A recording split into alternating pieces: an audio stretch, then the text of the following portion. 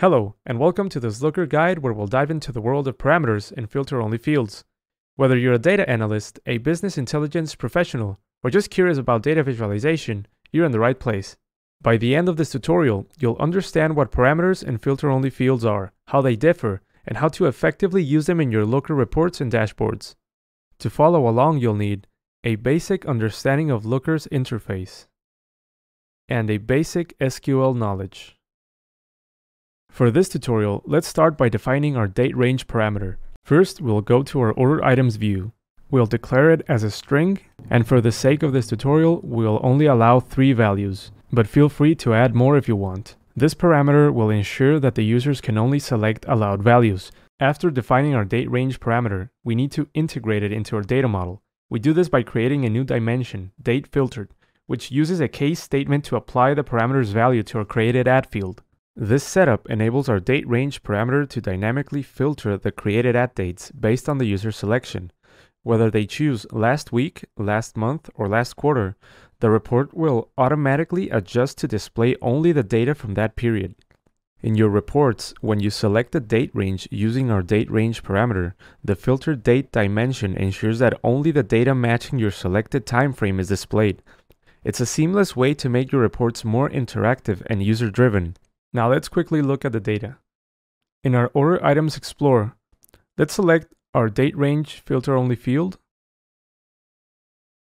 the status, and the order ID. This will show us interesting results, but we can't be too sure that we are getting the expected behavior.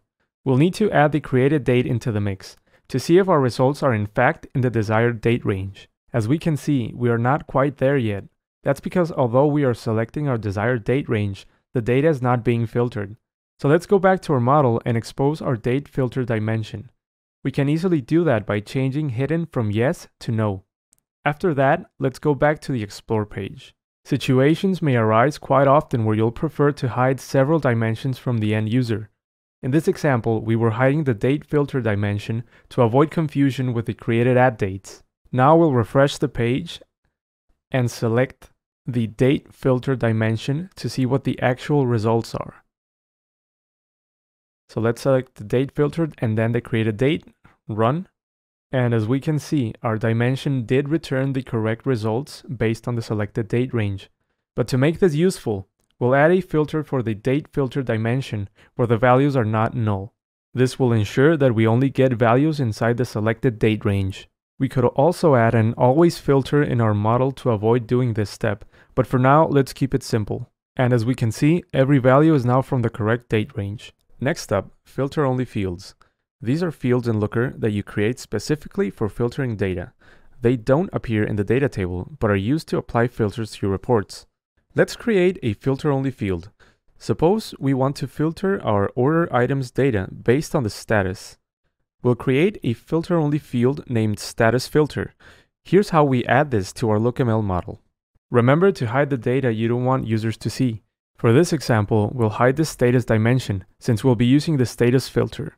Now, let's see how to apply our filter-only field in a report. We'll create a custom filter condition in our LookML model. Here, we've defined a status filter. This filter applies to our hidden status field.